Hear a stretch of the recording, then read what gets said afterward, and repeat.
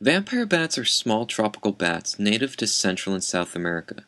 For food, they drink blood, and nothing but blood. They don't even drink water.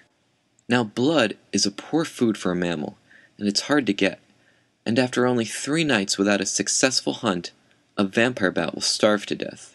But female vampire bats have a social safety net, a complex social network of relationships that they develop over their long lifespans. And these bats can live to be more than 30 years old.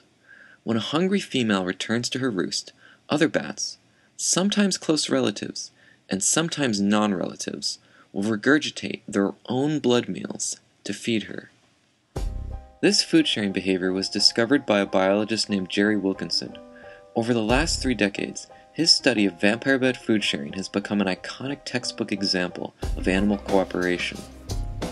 But there's a controversy about why vampire bats share food with non-relatives. Many scientists are interested in what makes cooperation evolutionarily stable over time. To understand what this means, consider the following example. Imagine a number of bats that are more selfish. They take food when they are hungry, but never feed other bats, only their own offspring. What would happen? Over evolutionary time, these selfish bats would outbreed the altruistic donating bats. But in actuality, most of the female vampire bats act as donors and help their hungry roostmates. So in other words, why did the donating bats actually do better throughout evolutionary history? One possibility is that the bats mainly share their food with relatives, which makes the behavior self-perpetuating.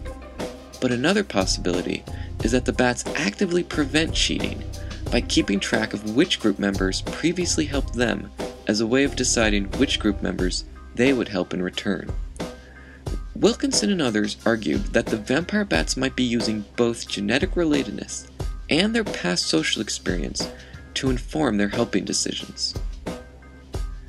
Like humans and many other primates, vampire bats have social relationships. They groom each other, follow each other, and help feed each other.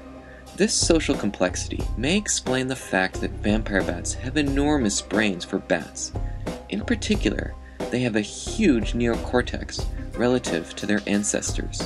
That's the same part of the brain that's so large in humans. In fact, the relative size of the neocortex predicts the social complexity of a given species of primate. So why do vampires help each other?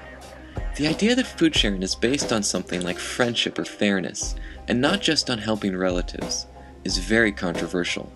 Yet no one has done any real behavioral experiments to figure out what's really going on. With your support, we will test how the bats decide who to help and when to help.